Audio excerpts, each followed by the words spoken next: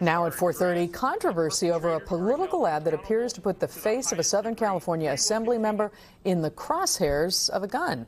The ad was released by the California's Correctional Peace Officers Association. Well, now that Assembly member is responding. NBC4's Conan Nolan live with what he has to say about this controversy. Conan. That's right. He's concerned, and keep in mind, it's happened before. Congresswoman Gabby Giffords, for example, Arizona Congresswoman who was shot when she was in the middle of a constituent meeting. Plus, there was the shooting of Republican members of Congress when they were practicing for a baseball game in Washington. So those members of the legislature and of Congress are very concerned about violence, not just against themselves, but what is happening in the rest of society, which is why this video has become newsworthy.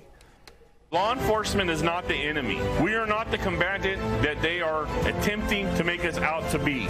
The video is produced by the California Correctional Peace Officers Association, the union that represents the 31,000 correctional officers at California's 34 prisons. The narrator in the video, which appeared on the union's Facebook page, talks of the need to get tough on crime and to protect law enforcement officers. And then, without speaking of them by name, the video shows a wall with photographs of the members of the California State Legislature, with an image of a gun sight's crosshairs placed over the face of Los Angeles Assemblyman Reggie Jones-Sawyer, the chair of the Assembly Public Safety Committee.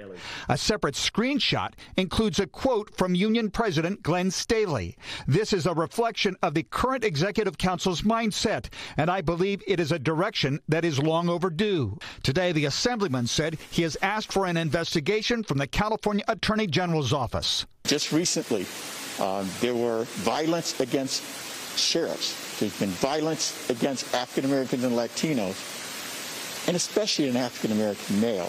Putting a target on my back is something that we should never tolerate. Efforts were made for a comment from the prison guards union, but there has been no response. The video has been taken down from their Facebook page.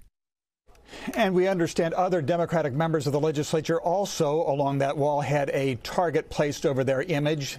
The Assembly member says he's also asked for Capitol Police for direction on security measures as a result of that video. I'm Conan Nolan, NBC4 News.